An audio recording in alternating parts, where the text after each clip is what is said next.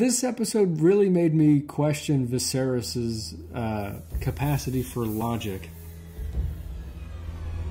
Alright, House of the Dragon episode 3. Probably my favorite so far. I guess I'm invested now. The dragon scenes at the beginning of this were fantastic. I mean, they really make you feel the reality of a dragon being there. So I gotta give them a compliment here. Production is on point. They've wasted no time. We had Game of Thrones to establish what good production for this style of show looks like, and they nailed it. Everybody seems to want Rhaenyra. Why? Because they think that that's their ticket to power.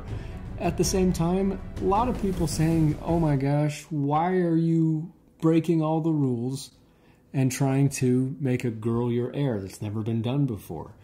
And this is a source of conflict for much of the episode for King Viserys. And he's wasted no time marrying Alicent and having a child, so that wasn't a huge issue. He got the son he always wanted. And now everybody's sort of pointing to that going, yeah, that's how you create an heir. Now you have a son, so we can forget this Rhaenyra stuff.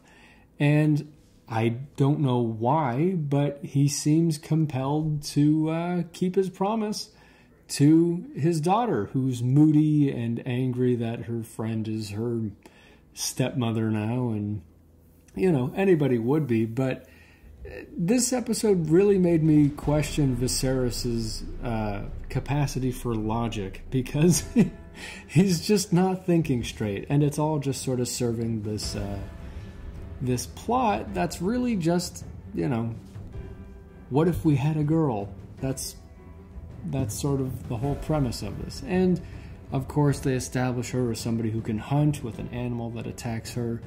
We get Jason Lannister hitting on her and trying to get her to be his wife so that she can rule over Castle Rock with him.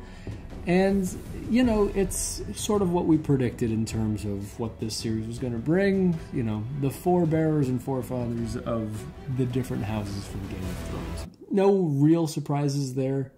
We see Daemon deal with his own ascent to power. He's sort of taking what he feels is his. There's some good battle scenes. This series is moving along very, very quickly. And I think to contrast it to Game of Thrones, it feels very linear. Whereas Game of Thrones, because we were constantly jumping around from house to house to house, country to country, it seemed, there was more to sort of keep you engaged and put the pieces together through the whole series.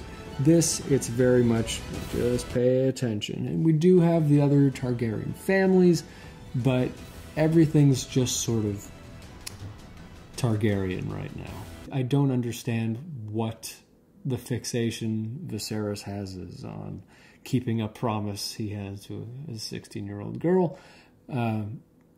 Yeah, so we'll see. It just, that strikes me as not terribly realistic or pragmatic for somebody who is supposedly the king, who should be thinking logically. But, you know, it's a show. It's a fantasy.